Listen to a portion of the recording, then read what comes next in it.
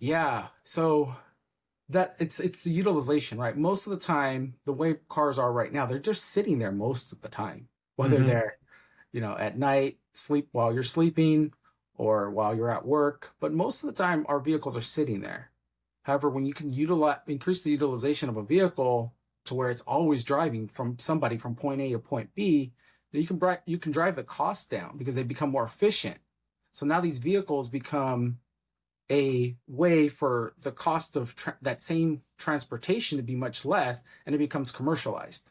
So when you commercialize it, that means the impact amongst everyone becomes less. So the cost per mile to travel from point A to point B in a self-driving vehicle becomes much less than the cost of owning a vehicle, maintaining it, and parking it there for 8, 20, I don't know how many hours a day a car average on average sits there in your driveway.